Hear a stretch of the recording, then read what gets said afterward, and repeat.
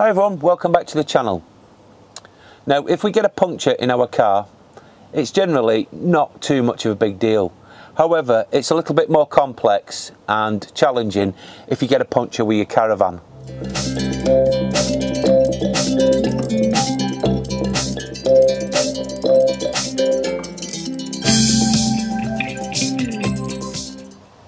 Now, I know what you're all saying. I've got breakdown cover. I'll just give them a ring. They'll come out, they'll sort it. And yes, they will. And I would do the same as well.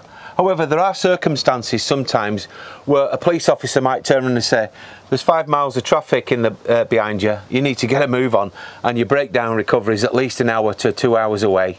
So let's get it done. And they're going to want you to change that wheel out and get you on the road to relieve the congestion. So that's why we're doing this video. So let's take a look at the procedures. So we're now assuming that the car is attached to the hitch because it's at the side of the road.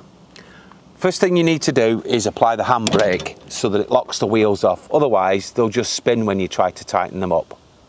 So make sure that is secure. So before we turn to jacking the Caravan up itself, I need to explain something which is very important.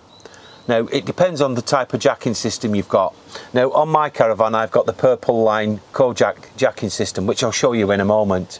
And I'll explain why I've got this jacking system on the Caravan to help it jack the Caravan and lift it securely. Modern Caravan chassis are made of lightweight galvanised steel.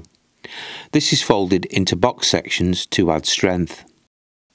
It is not recommended that you jack up the Caravan by placing the jack underneath the chassis lower plate. The weight of the Caravan against the jack could cause the chassis to either bend, buckle or twist. Also, the Caravan could slip off the jack. So since 1992, on all Caravans with an Alco chassis, Alco have provided 2 pre-drilled holes which are just behind the rear of the wheel on each side.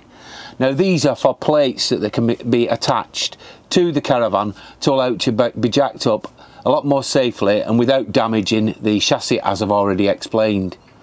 So I'm going to now show you what I'm using in terms of jacking plates and jacking system for the Caravan. The jacking plate bolts to the side of the chassis at its strongest point where the stress is least, rather than here. The Kojak jacking system comes supplied with a bottle jack, so let's take a look at that now.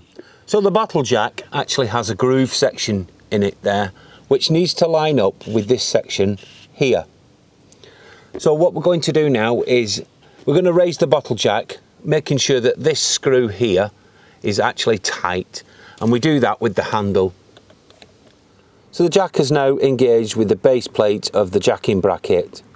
Now, as you can see, I've got this jack on a flat surface. We can now start to loosen off the nuts of the wheel. Well everyone, that's how you jack up the Caravan in order to change the wheel. I hope you found this useful.